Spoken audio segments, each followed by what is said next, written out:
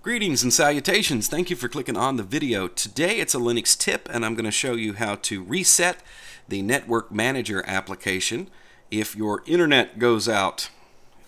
This is something that a lot of people complain about. It's not really operating system specific. I'm going to show you how to do this in Linux, but even if you're running Windows or Mac, you still may run into problems where you're sitting there working and your internet just quits working. Everything appears to be the way it should be on your end, but you just have no connectivity. You don't have to restart the computer to fix this in Linux. There are commands that will restart the actual application that takes care of these things in the background. So I'm going to show you how to create a very quick command to take care of that, depending on how often you actually need to do this. And yes, those of you who have been watching my videos and following my channel will notice that we are running Ubuntu, and I will talk more about that at the end of the video and tell you why and show you what I've done. But right now, for those of you who care about getting connected to the internet, let's jump into talking about that. Now, the reasons that your machine might be dropping its connection to the internet could be a lot of things. It could be something going on in your router. It could be something going on with interference to your Wi-Fi connection. It could be something going on with your computer, like Network Manager not working properly. There are a ton of reasons why this could happen, which makes these problems very hard to troubleshoot. And with Ubuntu 16.04, when that first came out, there was the dreaded Network Manager bug, which was giving people a lot of problems. That has been resolved pretty much, but every now and again you will find that Network Manager gets unstable.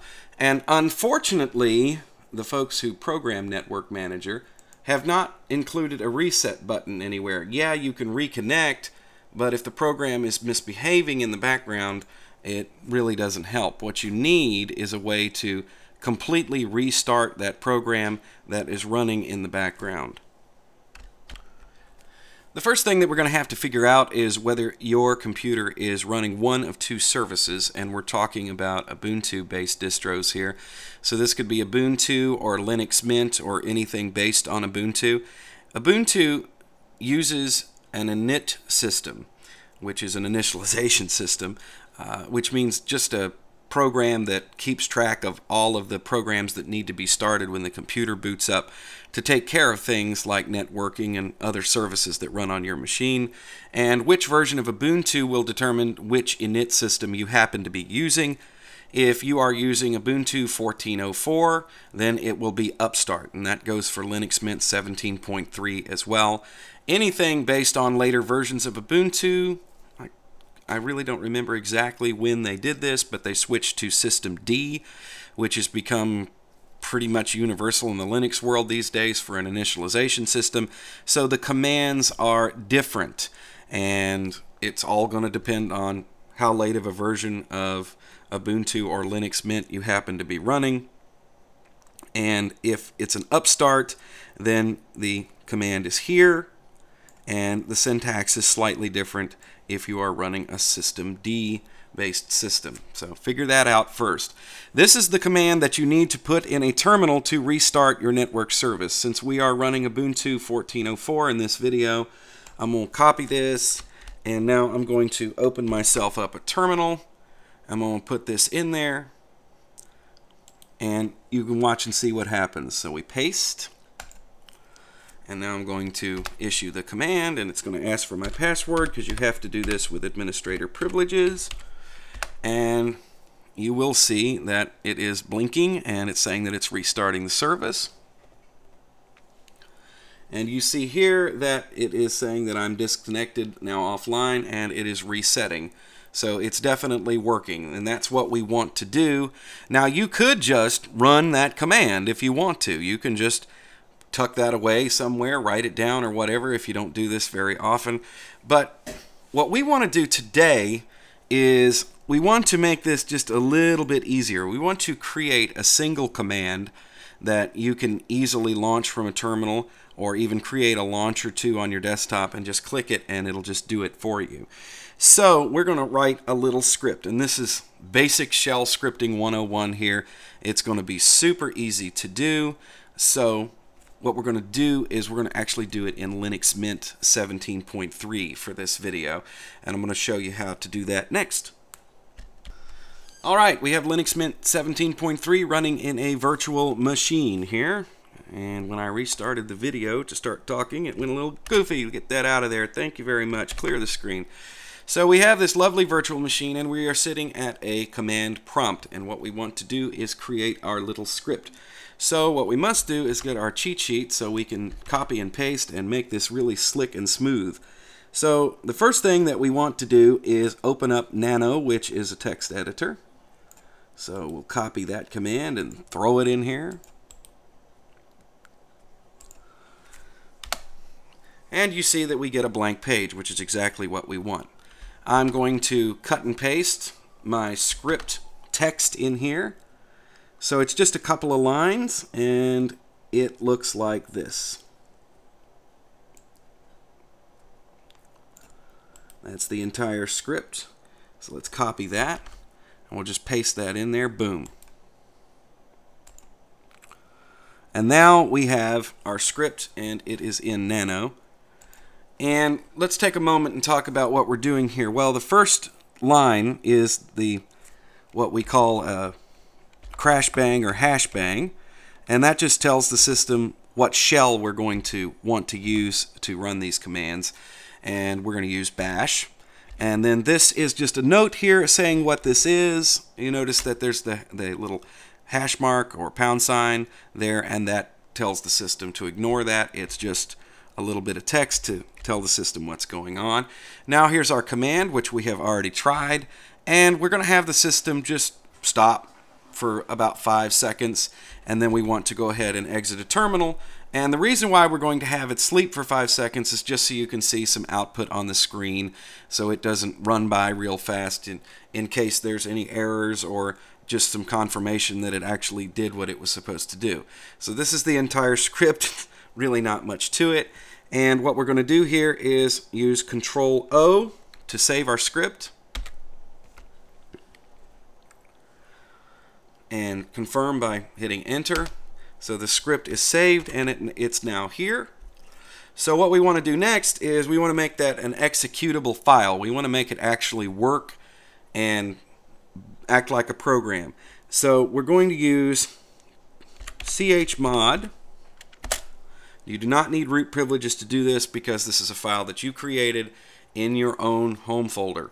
And we are going to just put +x and then the name of our file, which is refresh, and then I'm going to use the tab key to autofill that so I don't have to type it and avoid typos, which people laugh at me about. I'm very sensitive about that, you know. Alright, so just go ahead and issue this command. If you get no output, it did exactly what it was supposed to do. Now, to test our script, we want to run it, and we're going to run it from within our home directory, so it's not going to be in a path somewhere that it's going to do it automatically.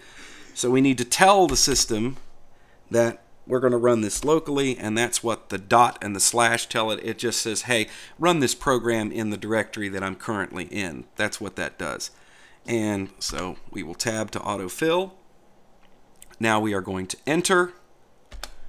It's going to ask for my password because we need root privileges. And it worked. It reset the network manager, and we're reconnected and we're good to go.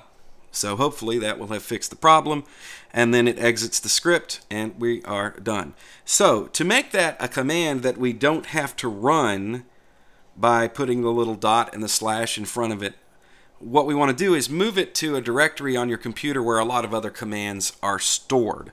By the way, directory and folder, they're interchangeable, so I might go back and forth on that.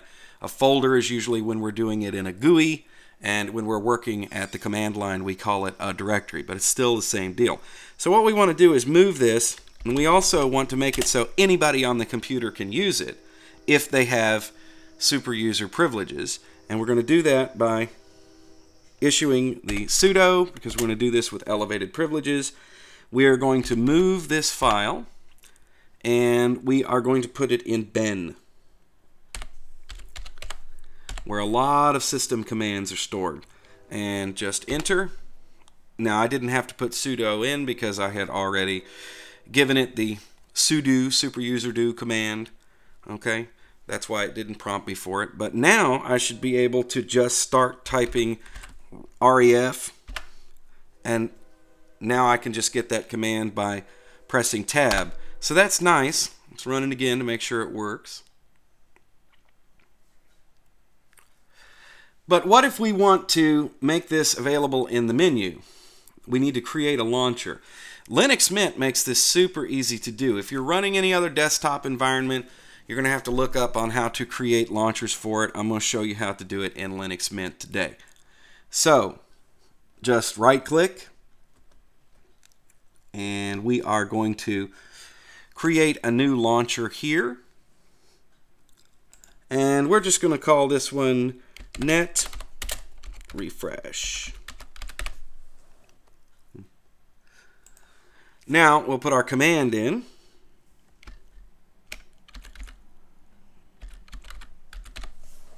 Make sure I spelled that right. Yes. Refresh net. And we'll put a comment in here so we know what it does. Refreshes. Did I spell that right? Yes. Refreshes network. C-O-N-N-E-C-T-O-I-N-S. Okay? So we have created that. We definitely want to launch this in a terminal because it requires a terminal, and we want to see what it's going to do.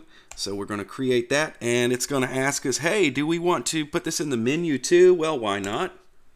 So now we have an icon on the desktop, and you can put this down in the panel if you want to, along with your other quick launch icons, and that way you could just refresh the network connection anytime you wanted to. So let's go ahead and click on our little command. It's going to ask for the password. It's opening a terminal, which is exactly what it's supposed to do. Alright, now it gives me the password. It resets the connection. It waits for about 5 seconds, closes the terminal. It is done. Pretty nifty, huh? That is basic shell scripting 101 and how you can create your own command to do something that would require more typing or you to remember another command. And then you can make it super easy for other users. So this should be in the menu. And if I go here, it should have put it what it said. It put it in other. Yeah, well, actually, let me see if I can just find it. Cat just knocked over the trash can. Now, it's not automatically sticking it here, but you can go in here and tell it to show other, or I might have to. Let's just log out and log in. I bet you it'll show up then.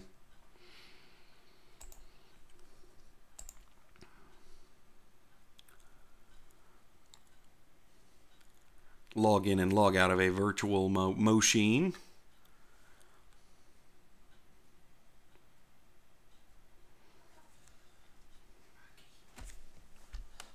It took that a couple of seconds to log out and log back in. So now if we go to our menu, you will see that we now have other, and our little command is there, which means that we can now add it to the panel if we want to. And there you go. Pretty cool, huh? So that's how you would add a little command to your system to refresh the network manager or any other service for that matter that is being kind of strange. Reinstalling network manager sometimes helps to fix that problem as well. So just go to like Synaptic Package Manager, uninstall, and then reinstall. Okay, gang, the little cheat sheet here is going to be in the description to the video. So if you want to actually give this a shot for yourself, you can look at the commands that I have posted there and follow my directions. It should work if you're running on any Ubuntu, or probably work on a lot of different operating systems. However, I can't guarantee your results because your mileage may vary. Systems are different from one machine to the next, and so you can proceed at your own risk if you want to go ahead and write the scripts and move it to the binary directory and all that stuff. But it's really kind of basic stuff, so it shouldn't break too much, but don't blame me if it does, okay? Alright, for those of you who are interested in these sorts of things, I am running Ubuntu 1404 on the HP machine. And the reason why I'm doing that is because when I first got this machine, this was the operating system that ran the best. And over the last few months, I've tried out a bunch of different distributions, always gone back to Linux Mint 17.3, and still have just a tiny bit of instability in the system.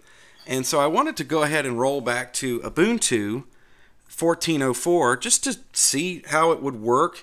And I haven't used this in a while anyway, so I kind of wanted to do it. So don't take what I'm saying as like, oh, you ought to go back to Ubuntu 1404, everything after it sucks or anything. No, this is just something that I'm doing. I want to see how it reacts hardware-wise and how it runs on this machine. This machine is hopefully going to be replaced sometime, maybe after the first of the year when the tax money comes in or something like that. I might have the funds to do that. So I'm just trying to keep it going. It's getting a little bit long in the tooth in and of itself. And one of the things that I'm having to do here is I'm having to run the 313 kernel because this machine doesn't like no kernel above 4.2. If you put it on 4.4, any of that Ubuntu kernel series, then it really gets fussy. I think it's something to do with the integrated Intel graphics on the machine. And yeah, I could get a separate video card, I suppose, but I really don't feel like dumping any money into this thing. It's a 5-year-old computer, and it's had a lot of hard use. But I'm using the 313 kernel, but for those of you out there who are going, my God, 313, that's so old. You're putting yourself at risk. Why are you running such an ancient kernel? Please note here the number, that this is revision 96 of this kernel. Stop that. I don't want to highlight every line. We'll just highlight that line then. No, we're going to highlight half the line. Don't you love it when stuff doesn't do what you want it to do? Anyway, notice that the revision here is 96, which means that Ubuntu 1404, they are maintaining the 313 kernel and making sure that security updates get in there and fixing bugs and things like that. So it's perfectly all right to run on 313. No problem there. All of my other systems are now running the current 4.4 Ubuntu kernel. I have one Linux Mint on a laptop and I have Ubuntu Mate on another machine. They are running the 4.4 kernel and are current, and they work just fine. It's just this computer doesn't like that kernel. Funny though, this machine runs really good on kernel 4.7 and 4.8. So if I install something like Arch, or if I would move the kernel all the way ahead, then it would work just fine. But just to keep things nice and stable, for the time being, we're going to leave this one on 313. That's for all you kernel heads out there. I realize that doesn't apply to everybody. And, you know, I was using Linux Mint 17.3, so a lot of that is based on Ubuntu 1404. And I'm not seeing that big of a difference. I did get a slightly older version of LibreOffice than I would like to be running. I may update that through a download or a PPA at some point, but for right now, I'm not noticing that much difference. I don't use LibreOffice very often, and the only reason I do use it is to create very simple documents, so I actually don't need the latest version. And I will wind up this video with this one bit of sage advice that I got from an engineer named Jeff Stone, and this has been 20 years ago now. We were working together to install a Scott Studios automation system in a radio station. We had spent $40,000 on hardware and the software to do this, and we were trying to get it going, and he was installing the latest version, and he said, okay, that's it, I'm done, we're going back to the old shit, it works. So he actually rolled back to like 3 versions back. Guess what? That automation system ran like that for the next 10 years, never having gotten updated. So as long as you're getting them current internet updates, man, you're okay. You don't always have to be on the cutting edge. It's like, I think CentOS now ships with a 312 or 313 kernel, and that's the latest that they've got. So if you're running servers, it's an updated kernel just like Ubuntu 1404. But it works, and it's stable, and right now that's what I need, is something that's stable and works and gives me a good platform for virtual machines and things like that. Alright, so thank you for watching. Do check out freedompenguin.com for lots of great articles about Linux. Also, check out Easy Linux on the web, and check out Easy Linux on Facebook. And if you do, give it a like. Links to all of that are in the description for this video, along with the script that we were working with today. So we will do it again soon.